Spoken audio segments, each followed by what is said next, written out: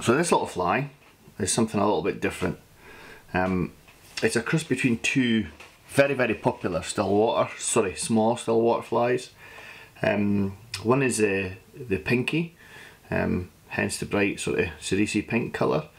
The other is the Apps bloodworm. Now the pinky I believe is Freddie Bainbridge's, and good fly it is too, and obviously the Apps is Peter Appleby's, which is sort of known the world over now.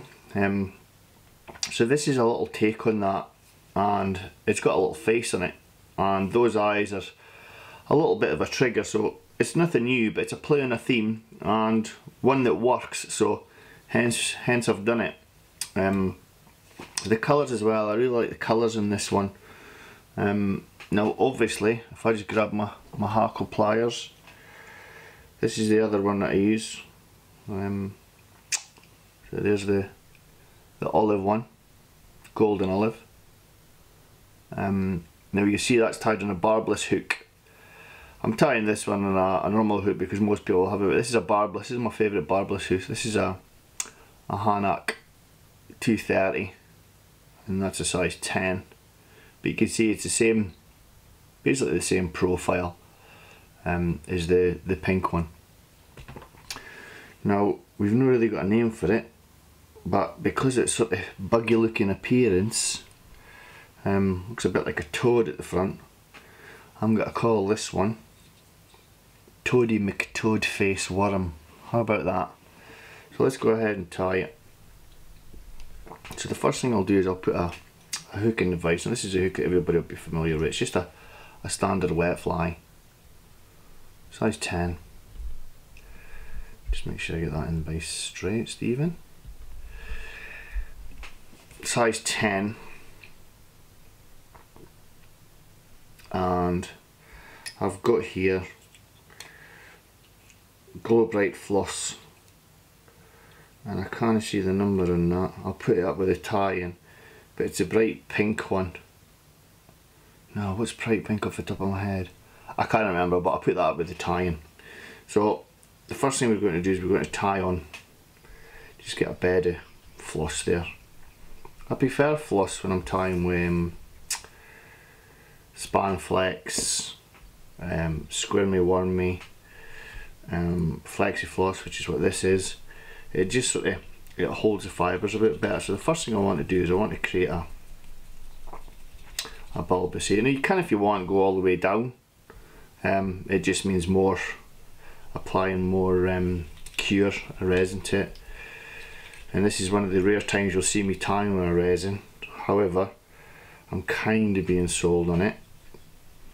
I'm still a great big fan of varnish. I much prefer it to most things, but for this one we've got resins, Gulff resin.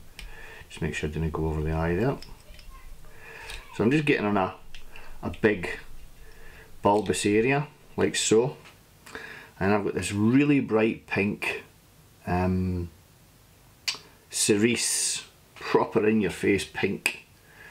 And what I want to do is I want to take like an 8-inch length of that, so quite a long length, and then just double it over so you go both lengths the same size.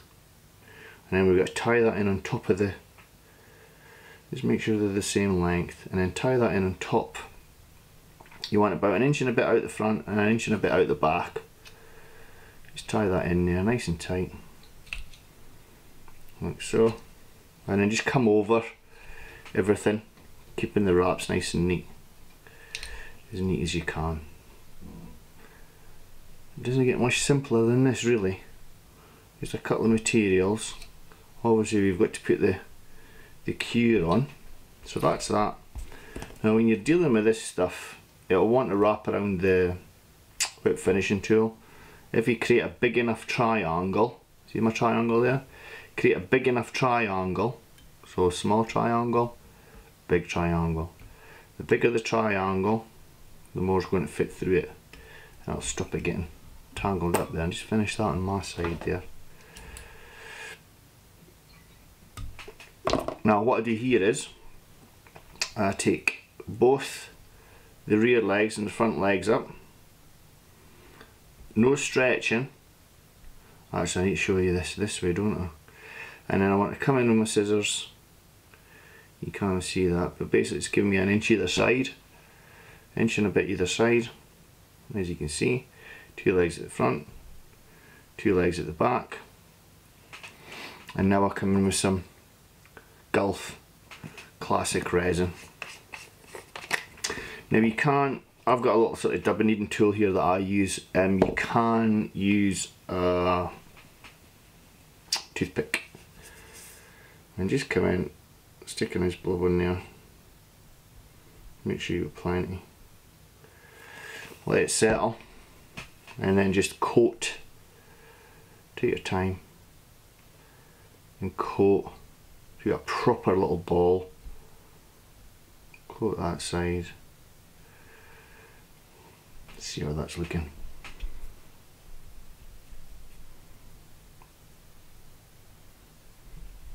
Okay. And coat my side just a little bit more.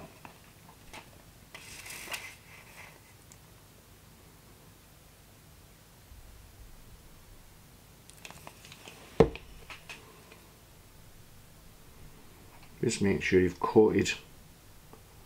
You've got a coat and all of that there. Looks nice and smooth and even. Any lumps and bumps you can take off with yours. Should I quickly check that? Yep. Get back in vise and then blast it with your UV torch. Quite bright in the eyes that. Now I've heard a lot of horror stories about UV torches and people mucking up their eyesight, so a lot of people have been using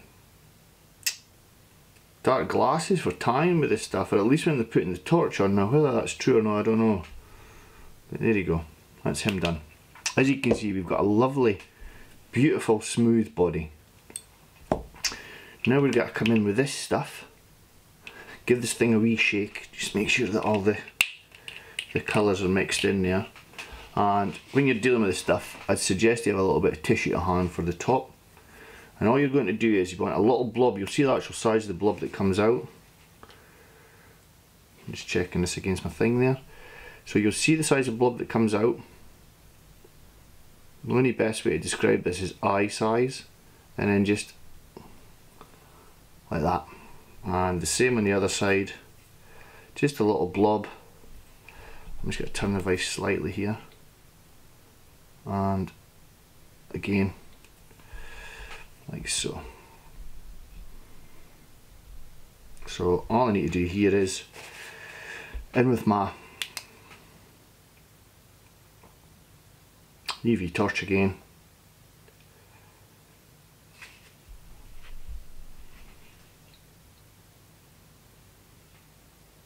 And hopefully you can see that. Toady McToad face worm.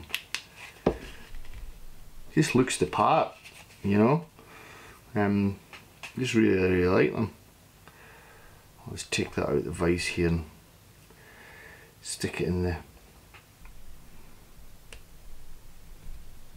the hackle pliers. You see them? So that's the pink one, and this one, which I like on a, I tend to tie these on barbless hooks. I tied it on a normal hook because most people would have it, but this is one on a barbless hook at 230 BL. So your normal one with a barb, I'd use a standard wet fly size 10, and for the barbless one I like this Hanak 230 size 10. So there you go, the two flies there. Hope you enjoyed that. Thanks for watching, and please subscribe to my channel.